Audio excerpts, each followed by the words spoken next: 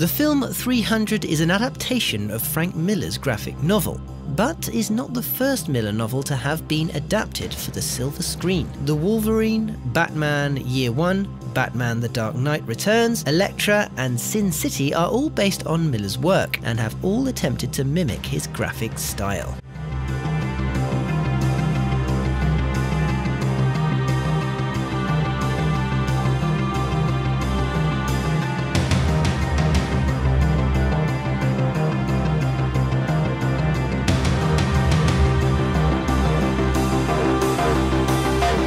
Just before we dive into the VFX, I want to quickly talk about our sponsor, Skillshare. You see, it's great to create content on your own based on your own discoveries and techniques, but when you surround yourself in a community of creatives, you'll find yourself inspired to do a lot more and take away so many new techniques. For example, Visual Don took me through some of the basics of liquids and lighting in Cinema 4D, and it was so quick and easy to understand that I got similar results in minutes. And there's so many other courses to walk you through all aspects of the VFX world. From film and video to animation, Skillshare genuinely seems like such a powerful learning tool for any VFX enthusiast, dabbler or master. Sound expensive? What if I told you could have access to this ad-free online learning community, which is constantly launching new premium learning videos for less than $10 a month? And if you're still not convinced, the first 1,000 subscribers to click the link in the description will get a free trial of premium membership so you can explore your creativity at its fullest.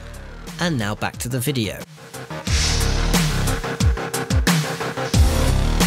In most modern films, filmmakers want photorealism and for the VFX to be invisible. This requires more discipline, time and money, both in principal photography and in post-production. In 300, a certain style was required and so photorealism was not necessary, making production cheaper and quicker. For example, for blood splatter to look real, it has to be the correct amount, the correct color and the correct texture. It has to spray in a realistic way and interact with light in a certain manner. When stylizing a film, these rules needn't apply. Blood splatter can be any tone and any amount. The only rule is stay true to the style.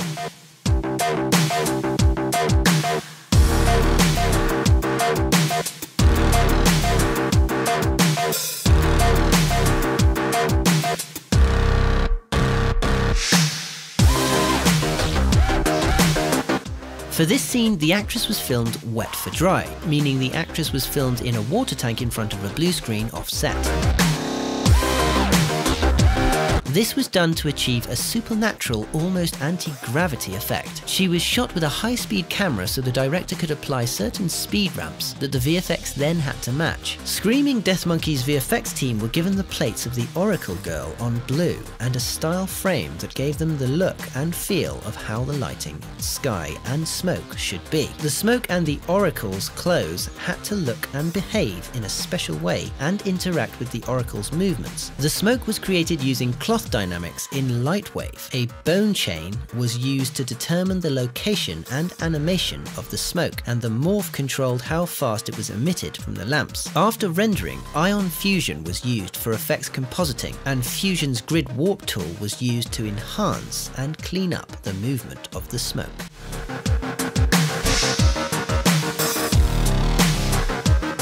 The director wanted to interpret Frank Miller's book and translate it into 3 dimensions.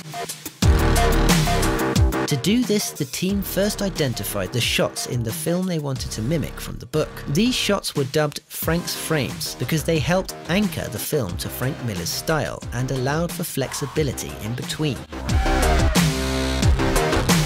A total of 10 different VFX vendors from 4 different countries were used, so it was incredibly important to ensure that everyone knew exactly the style the director wanted. As part of the film's visual development, the director and his team tested almost everything that would be seen in the film. From clothing and weapons to CG wounds and blood. All this was used to create a style guide, which was then distributed to all the VFX vendors.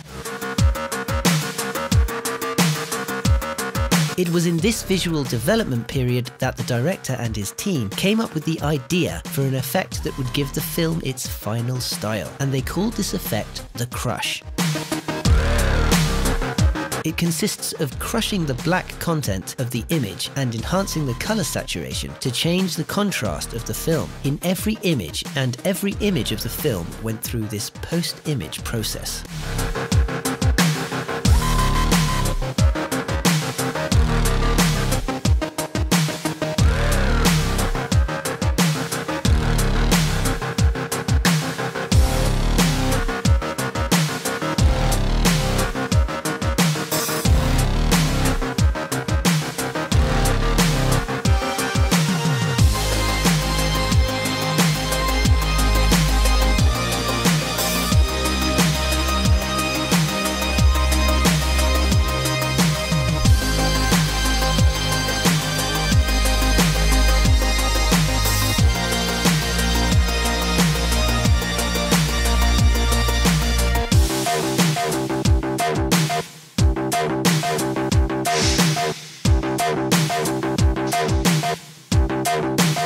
Hydralux was tasked with creating and animating the rhino and the elephant that appear in the movie. A prop rhino was built to be used on set, and Hydralux used this rhino as a basis for their CG version. In the director's style guide, there were Photoshop style guides, which were very large and very detailed, and these were invaluable in allowing the team to quickly find the correct balance between real and comic book. Both animals were built and animated almost entirely in Maya and rendered using Hydralux's separate render farm.